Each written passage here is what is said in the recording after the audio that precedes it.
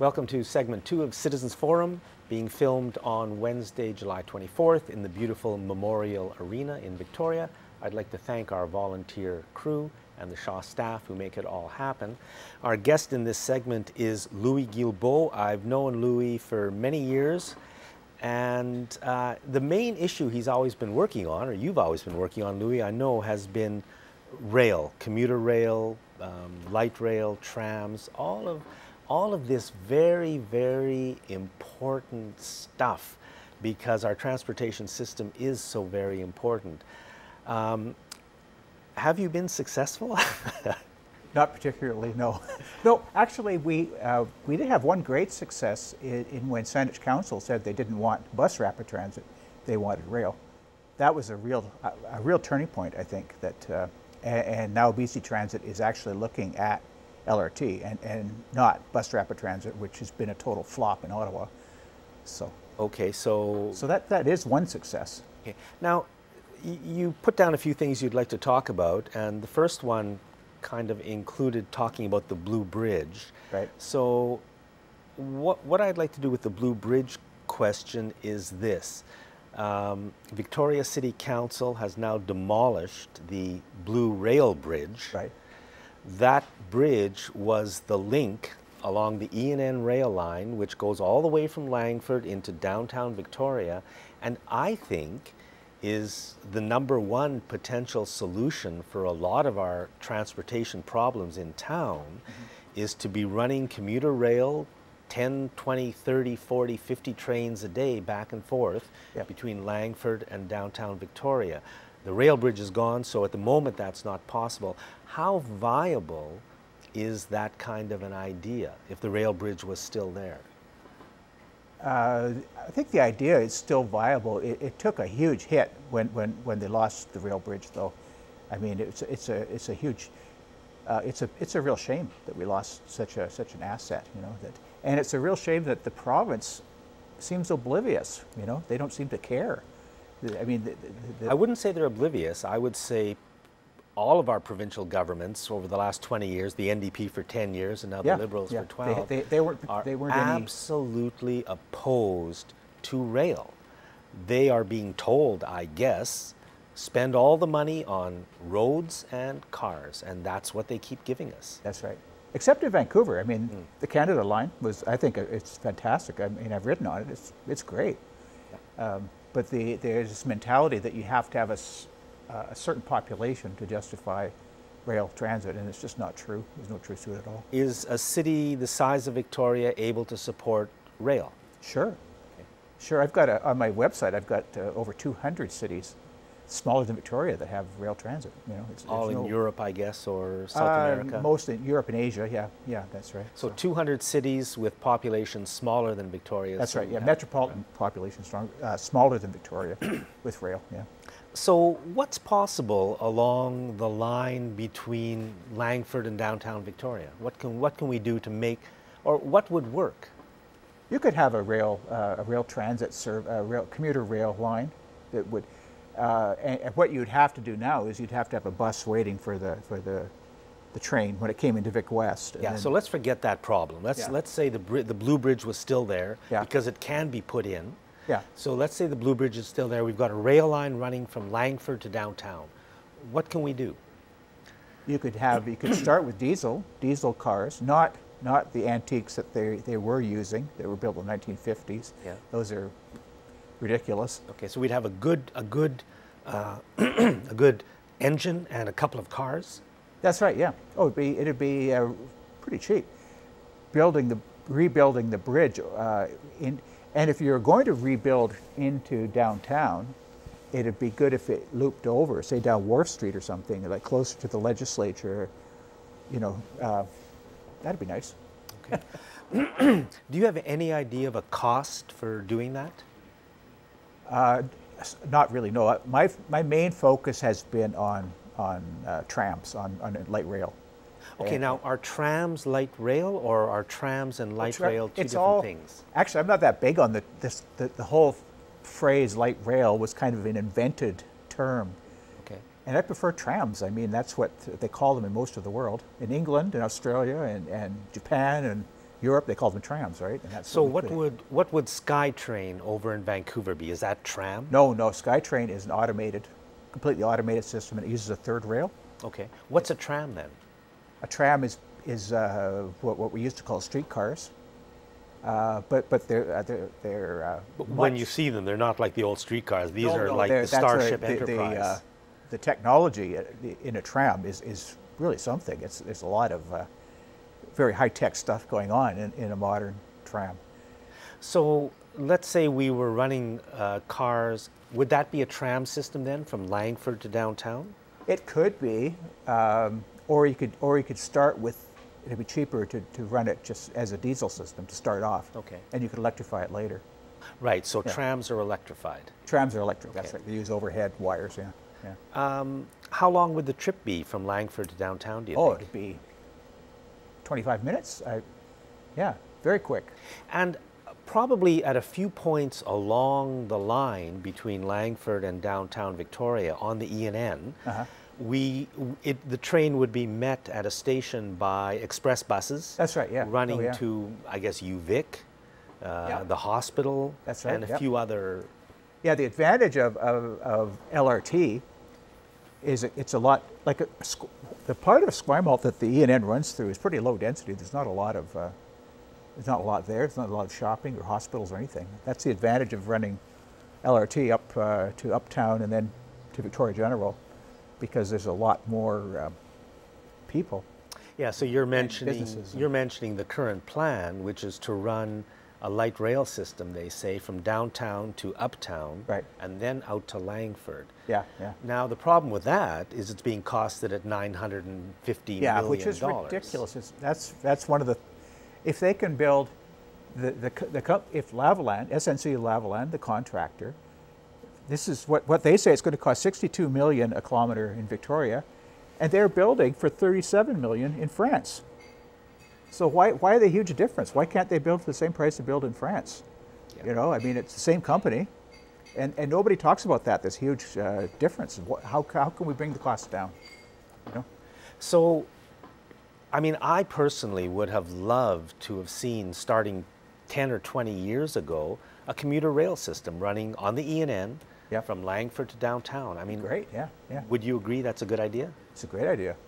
Cheap? Cheaper than trams, yes, but The number I've seen is $60 to $70 million. Yeah, that doesn't sound. to get everything going. The Yeah. rail, the trains, everything, and And we're, the advantage is that you can then you can extend to Mill Bay, you can extend to Duncan, yeah. you know, Nanaimo. I mean, you know, Is there public support for rail solutions in Victoria? I think so. I've never done a scientific poll, but you talk to people. Everybody says, why does the E&N just sit there? Yeah. You know.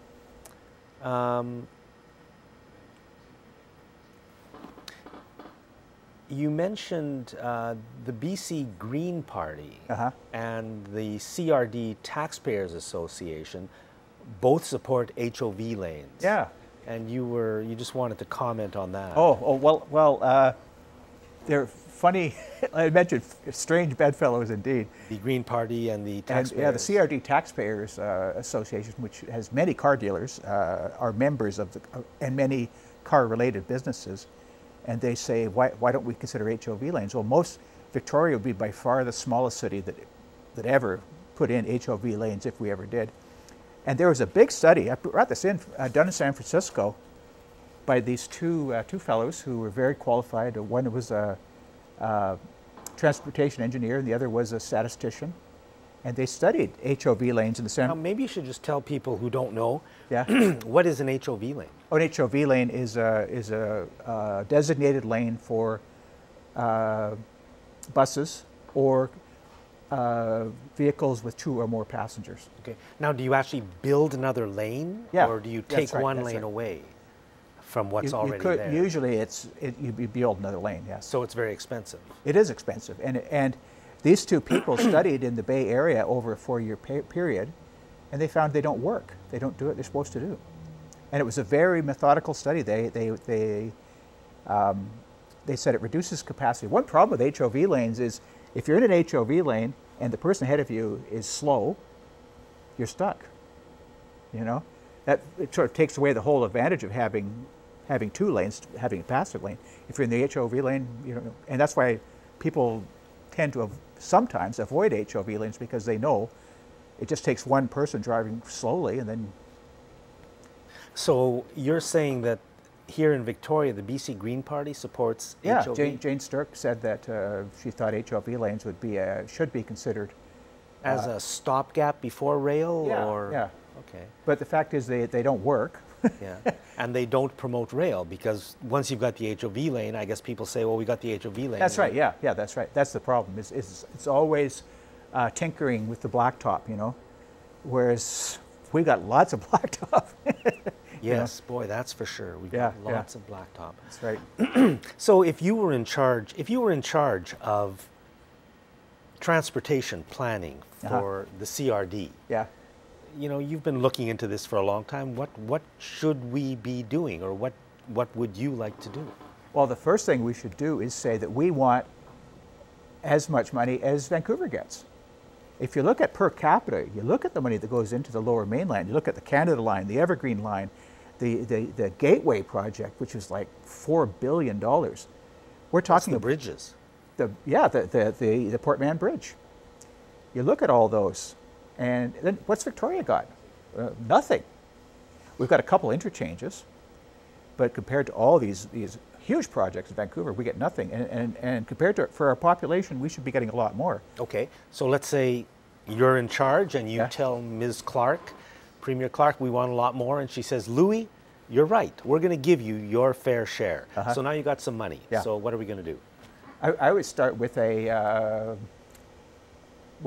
tram line, a starter line up Douglas Street. Perhaps, you know, it'd be, if you had it running to James Bay, to the Ogden Point docks, can you imagine what a tourist draw that would be?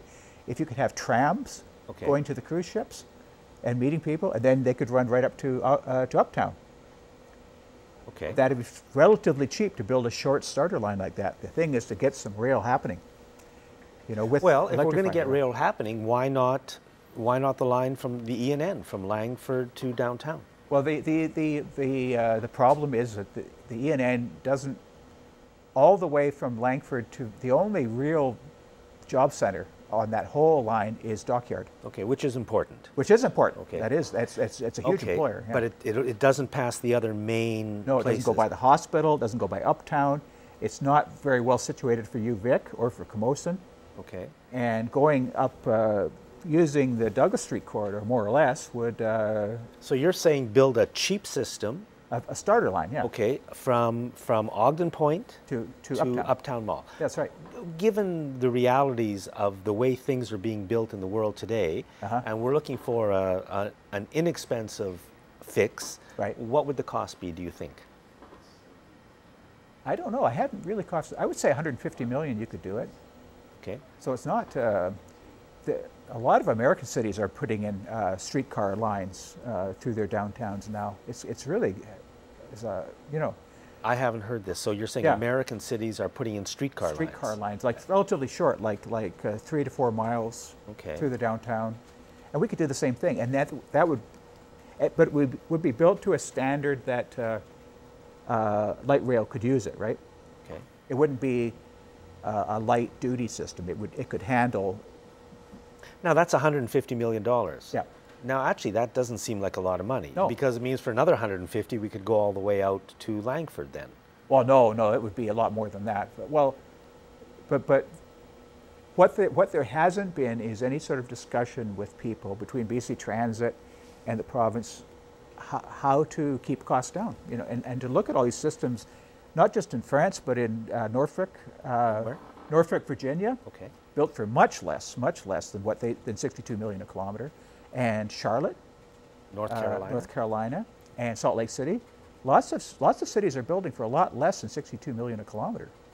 Maybe we should talk about what is happening elsewhere in the world, because I mean, there's nothing happening here. No. So what is happening elsewhere? Oh, Edmonton and Calgary. Lots happening there. Edmonton just got $250 million from the federal government for its tram system. The Northern Alberta Institute of Technology is going to be joined to downtown.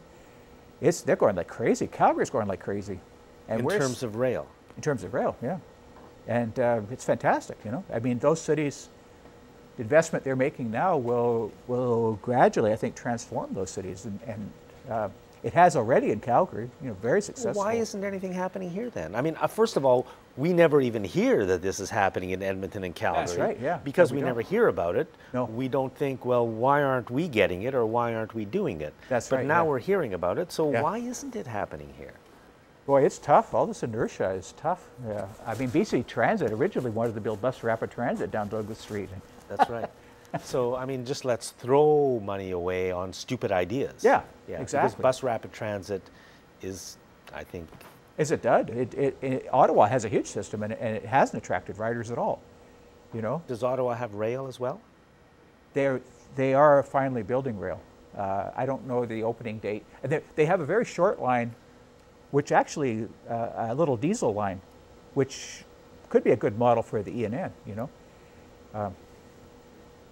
Yeah, well, I mean, to me, the issue that you've been working on for a very long time is of massive importance. It's really the way to go, and we're not doing it. So, I mean, Louis come up with a few ideas. It's up to all of us to start pushing for rail. But before we go, Louis, we've only got 2 minutes left. Oh, well, that's quick. Yeah. Just tell us very briefly about the way our old rail systems, which existed throughout North America, were destroyed by the corporations, General Motors, Standard Oil, and Yeah. Firestone Tire, among others. It was the biggest corporate scam in history, as far as I know. And it wasn't just General Motors. Here in Victoria, Ford Motor Company, did this junkie study saying buses are better. Woo woo. And we used to have rail We everywhere, used to have, right? and we voted to keep our trams too. We did. We did. But But BC Electric wanted to go with the progressive trends and get rid of them. And that's, you know, when now did, they're gone. when did this happen?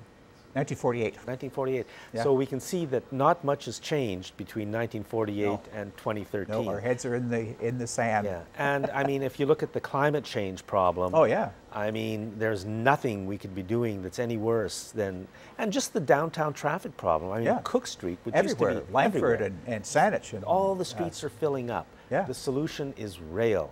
Let's right. do it. Yeah. Louis Guilbaut, all the political parties should be contacting you. You should be made a consultant immediately, and we should be moving in the right direction. Yeah, right. Thanks for doing this. Okay. Yeah, thanks, Jack. Thanks for watching this segment of Citizens Forum.